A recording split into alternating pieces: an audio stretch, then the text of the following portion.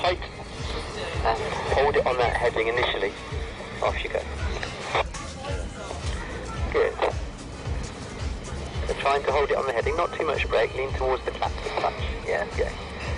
Let's turn away from it, round to the left, and keep turning left a little bit faster with more brake. Sweeping it around with more brake, speeding up slightly all the way around to the beach. Good. Keep going. Speed it up a little bit more. A little bit more brake on the left. Speeding up. Good. Carving it round a little bit faster and then settle it on the beach heading.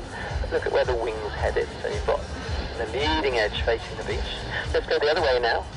Easing up on the brake, leaning in towards the claps if you need to. Legs are tucked in, aren't they? Leaning back in the harness. Good.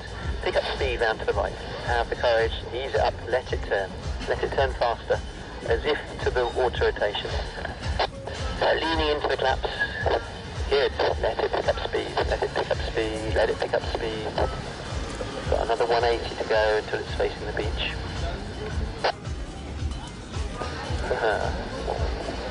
Okay. Release the claps. Recover the glider.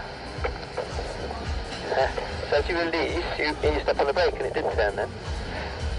Catch, release, on the beach heading.